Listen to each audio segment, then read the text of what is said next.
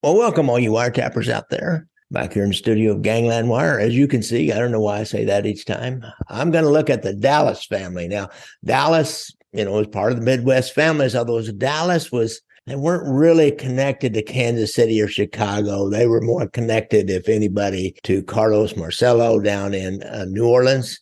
Southern people. There's a little bit of action down in Houston. Had a regular family in Dallas. The first man who be like the godfather, shall we say, the first one from Sicily was a Carlo Piranio. Carlo Pirano came to the United States from Sicily in 1901 with his brother Joseph, who will work with him and become his underboss as he forms a family.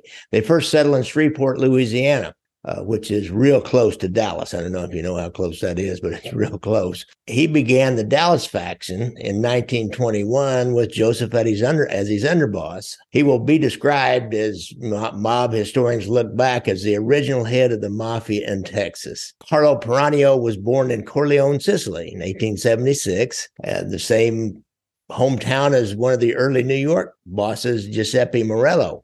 Carlo Piranio married an 18-year-old Italian girl in 1903. They had a son, Angelo, in 1904. By the time Carlo and his brother Joseph moved to Dallas, it was probably 1905-06, after Angelo was born.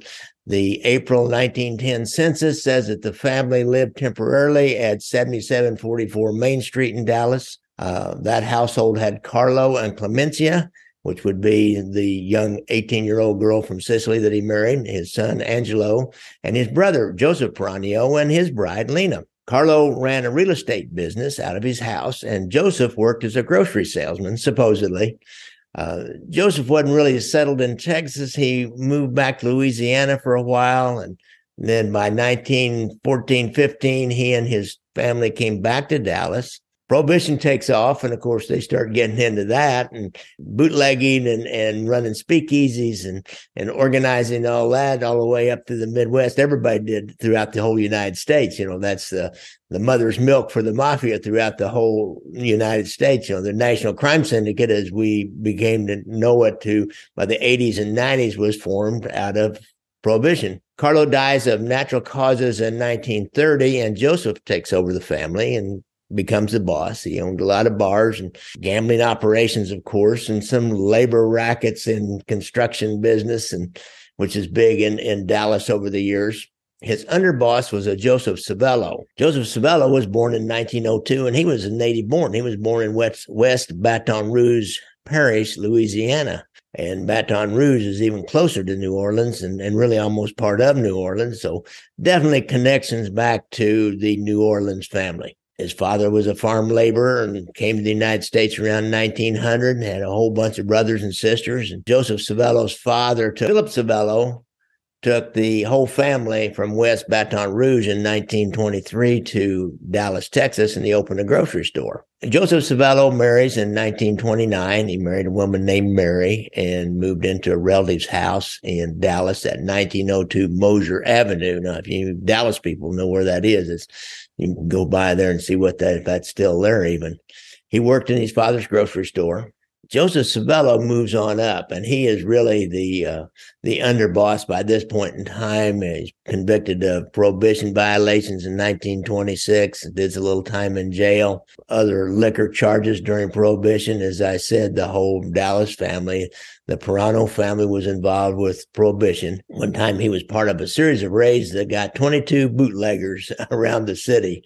Now, see, in the South, in Dallas, they're going to be crack down a little more on bootleggers and make a lot more arrests than they would in Chicago or Kansas City as farther north you get. Joseph Savello was arrested one time with a man named Joe DiCarlo, who was a really important bootlegger in Dallas area, and he had been refusing to send tribute payments to Carlo Pirano, to the Pirano family, and Joseph Savello was the guy who was supposed to administer the mafia discipline, or he's going to go out and crack the whip and collect the money. Just a couple of days after Joseph Savello and Joe DiCarlo were arrested together, they were meeting inside a drugstore at the intersection of St. Paul and Bryan Street. It was called the St. Paul Drugstore. Savello just happened to be carrying a loaded sawed-off shotgun at the time, and the men were standing close to each other, and the shotgun went off. I mean, it just happened to go off. DiCarlo, the man who was refusing to pay tribute, was shot in the stomach.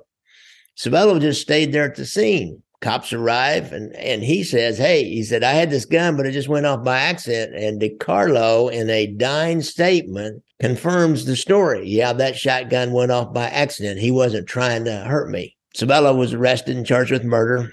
He went to trial, actually went to a grand jury and gave a statement, and they got DiCarlo's dying statement, and the grand jury released him and ended up not returning a true bill or indicting Joseph Savello.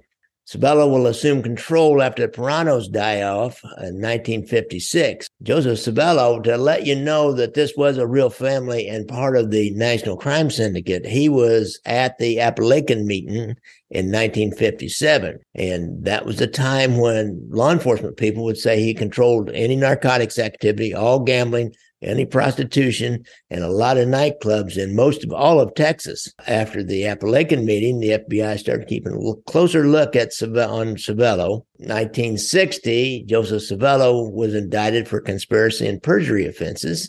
He was sentenced along with 19 other mob leaders that were at the Appalachian Convention to 5 years in the penitentiary.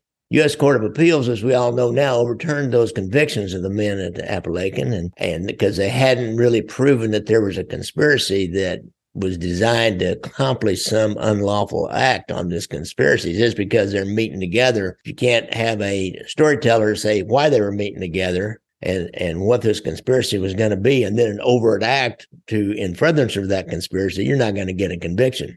Joseph Savello dies in 1970. Again, he's like the recognized mafia boss of Texas. He was succeeded by probably a guy named Campisi. There was another guy, Joseph Little Joe Iannani, who was in the organization. Then there was Joseph Campisi. Iannani was a naturalized immigrant from Calabria, Italy, and supposedly a relative of a New York mobster named Rocco Pellegrino. If he was the boss, he wasn't a boss very long because he died of a heart attack 3 years after Savello did.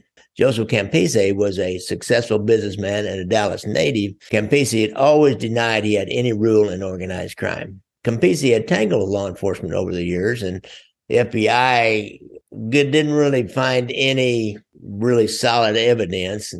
And actually, what they'll decide and officially publish is that after Joseph Savello died, the Dallas family just died clear out. Campisi, I believe he had a restaurant all up into modern times. An Italian restaurant, was a successful restaurateur. So that's kind of quick down and dirty review of the Texas and Dallas crime families. Everybody would say over the years that they were really closely connected to Carlos Marcello, which probably they were.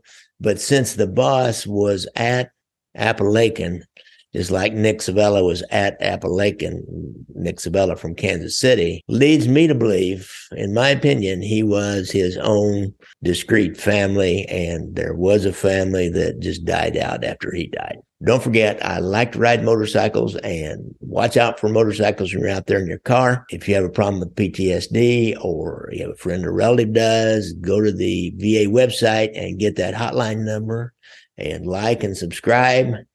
Give me a review. I don't like asking for that stuff. Anyhow, you know what I mean. Thanks a lot, guys. I really appreciate all you guys' support, your comments on YouTube, your reviews, your buy me a cup of coffee, all that stuff. You know, it all goes to make this thing go. Thanks a lot. This thing go.